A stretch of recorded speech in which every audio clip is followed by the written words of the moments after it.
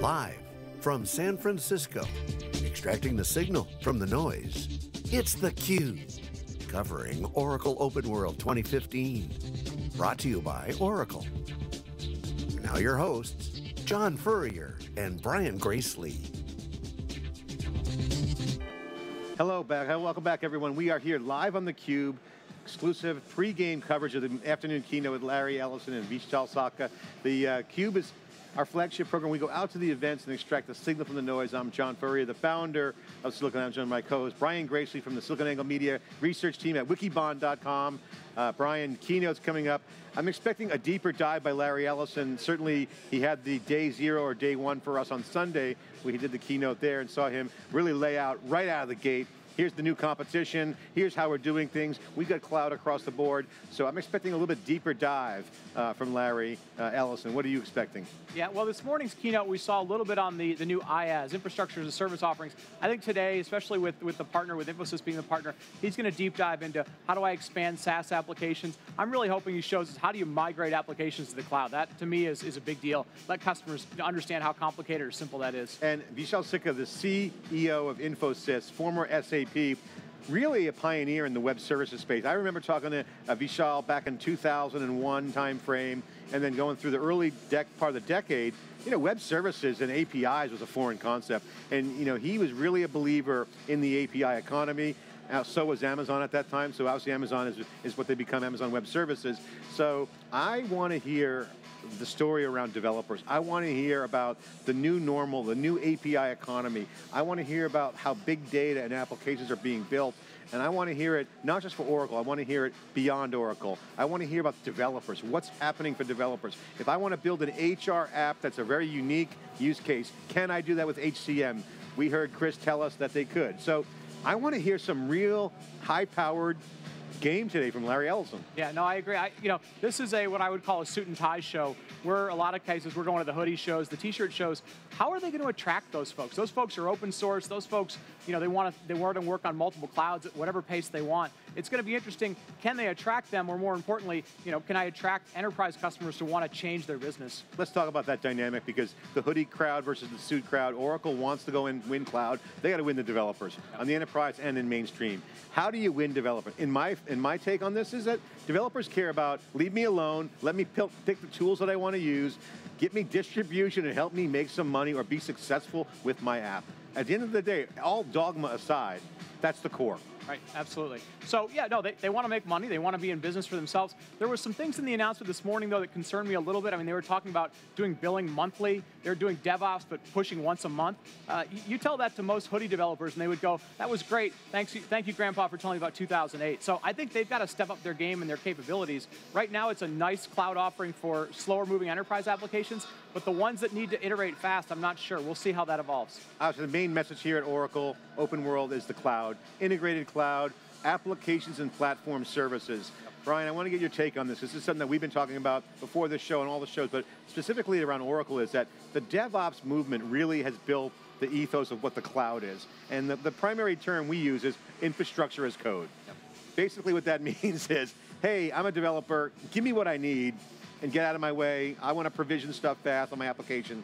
Oracle seems to be positioned super well for infrastructure as code. They got the M7s, they got the superclusters, they got under the hood engineering systems.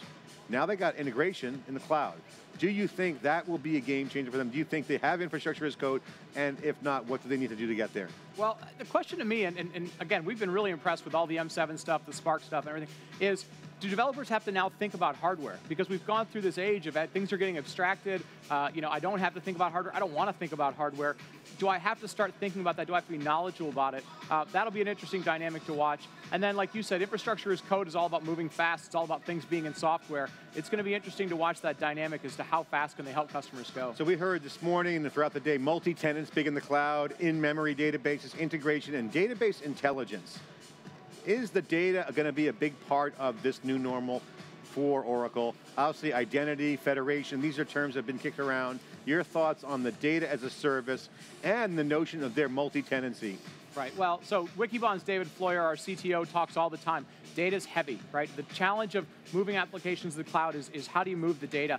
What's going to be really interesting, and we've heard him talk about data services, how many data services is Oracle going to originate? How much can I get weather data, census data, ongoing streaming data? Because if I can get that out of the cloud natively, I'm more driven to want to put my applications natively in the cloud, use those native cloud data services. What do you think about app builders, the tools that they have? What do you think about some of the technology they have around making it easier for the developer? Do you think that they have a good UX strategy? What are some of your thoughts there? Obviously, they're talking about user experience. Larry mentioned that on Sunday. What do you think about their overall positioning for these new app developers? Well, let's put it in perspective. If we look at Amazon's cloud, the patterns that we've seen from them over the last year and a half is start with raw technology, get feedback on it, and make it simpler, because people don't want to have to think about all the complexities. If Oracle's starting from that position, they're starting with make it simple, make it easy to integrate between those things, that's a huge advantage for them, and that's a key to them being successful. One of the themes that we've been hearing for the folks out there here on theCUBE at this event is within all the messaging and all that stuff that Oracle's doing, but from the customers and from all the hallway conversation is, I hear two themes. I want to get your thoughts on it. I want more and go faster. Now that's different from an event when you hear things like, can you explain that to me? What does that mean for me? Much more questioning, more challenging. You have a commit mindset from customers here that generally that Larry is right, the wave is here, client server is over, the new era is upon us, integrated cloud, and Oracle has product. Right. So more and go faster. Your thoughts on those two keywords? Well, I think the key thing that I've gotten out of all the Oracle announcements this week is Oracle as a vendor is committed to the cloud. And for a lot of companies, they're not 100% committed, vendors aren't committed, and that's going to drive how comfortable your customers feel. When your customers feel like, hey, they're going to let me get there, they're going to help me get there, that's going to be a big impetus, because change is hard, but if they feel like the people supporting them are doing it, that's a huge, huge piece. So the app on top of the platforms, we were saying on theCUBE earlier that there will be a tsunami of ISVs, a tsunami of an application market that's going to emerge. In the client server era, there was. Right. You saw companies be built. Now, it's still different. It's more horizontal platform for Oracle, and these new apps, although Oracle has ERP, CRM, and HCM in the cloud, there's a lot of other opportunities for ISVs, sure, and potentially for smaller startups to get a good beachhead and white space. Your thoughts on that? Well, like we've seen, VCs don't invest in hardware anymore. They invest in companies that are going to build in the cloud. I think we're going to start to see more and more of these customers, more and more little kids coming out of college going, look, I need a job, I'm going to work around a place that's going to drive revenue. That's a space they've got to go after. The big SIs will have their business, we'll see if they can go fast. I think we're going to see a huge number of smaller ISVs want to start to play in this space, especially around IoT, and we talked about changing behaviors, millennial behaviors, those types of things. Oracle has to be considered in the top 3, no doubt in my mind, on cloud. That's my clear walk away from the show, and I kind of considered them already, but looking at the data, anyone who doesn't put them in the top 3 is really not doing their homework. Larry Ellison's going to get up on stage, obviously with Vishal Sikka, who's a guru, technologist. I expect to hear more APIs, but I think it's the meat of the bone. I mean, Larry lays out the early stuff on Sunday, kind of sets the stage for the mood, right? And then checks off the boxes, gets stuff out there for the announcements. But front end, he clearly saw the new competitors, kind of talked about IBM, SAP as the old competitors. I think today we're going to see more meat on the bone. Yeah. What's your thoughts and relative to that whole keynote? No, I hope so. I mean, given the build-up, there's an opportunity for killer demos. Show me how to migrate applications, show me how to extend an application, show me how I'm going to build an application that's open. We've been talking about open all week, we've been talking about secure all week. Show me how that happens. Huge opportunity for them to sort of nail that down. Yeah, and I think one of the things I want to see in the demos that I expect to see is speed, agile, rapid provisioning. I'm expecting to see Larry push a few buttons and saying, oh, look, I just pushed HCM to the cloud. Yeah.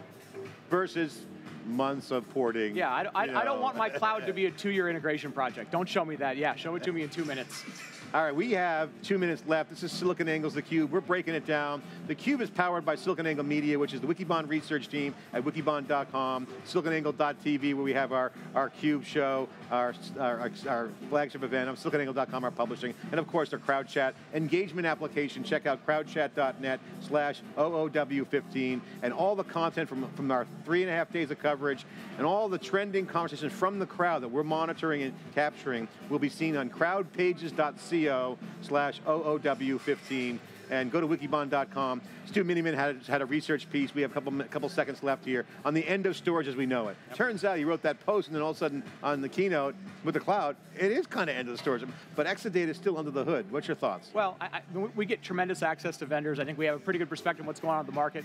Yeah, it's happening fast. The cost of storage is coming down. When the cost comes down, people want to use more of it. They got to use it in the cloud because it scales better there. EMC is acquired by Dell, basically going private. I call it a reverse merger, but still that's going to take 9 months to complete. Michael Dell's got his hands full, $67 billion. That's a watershed moment for the industry, and I think highlights the fact that Oracle's pumping on all cylinders while everybody else is basically trying to retool. Thoughts real quick. HP's struggling. EMC's got to figure out who they're going to be. Cisco's got a new leader. Lots of opportunity for Oracle to go really take a lot of market share. Is Amazon Web Services punching up to Oracle? I think they're punching in their own direction, but they're punching real hard. They're punching real hard. Okay, we're going to go to the keynote now, live for Larry Ellison and Vishal Sikka. This is theCUBE, pre-game coverage, as we call it, pre-commentary of the keynotes. Thanks for watching, and again, go to SiliconANGLE.com, SiliconANGLE.tv, go to wikibon.com, crowdchat.net/OOW15, that's our engagement container, and go to crowdpages.co/OOW15. That's our new social media, social cloud page. All of our content's going on that page, and we'll be right back with more from Howard Street. Now, back to the keynote. This is theCUBE.